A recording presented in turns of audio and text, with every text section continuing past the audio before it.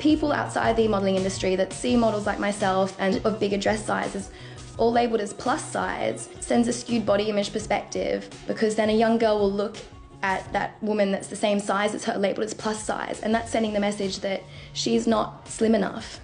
It's extremely damaging, especially with the mannequins they use in stores, which are impossibly tiny. Very few women are naturally that size.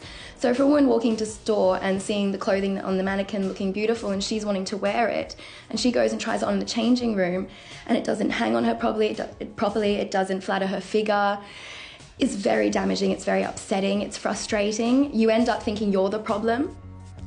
The woman trying the clothes on is not the problem, it's the clothing and the designers.